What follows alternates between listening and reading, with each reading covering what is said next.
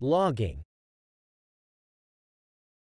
Logging is a term used in the English language that can have different meanings depending on the context in which it is used. Let's explore some of the common meanings and examples of logging. 1. Logging as a noun.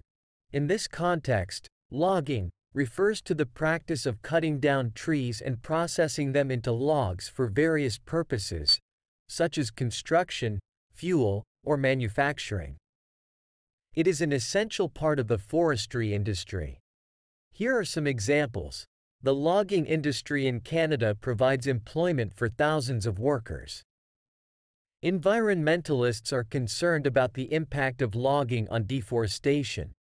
Some countries have implemented strict regulations to ensure sustainable logging practices. 2. Logging as a verb. As a verb, logging means to record or make an entry in a log or journal. It is commonly used in the context of keeping a record of events, activities, or data. Here are some examples. The captain asked the crew to start logging the ship's daily activities. She logs her workouts in a fitness app to track her progress. The technician logs the computer errors to identify recurring issues. 3.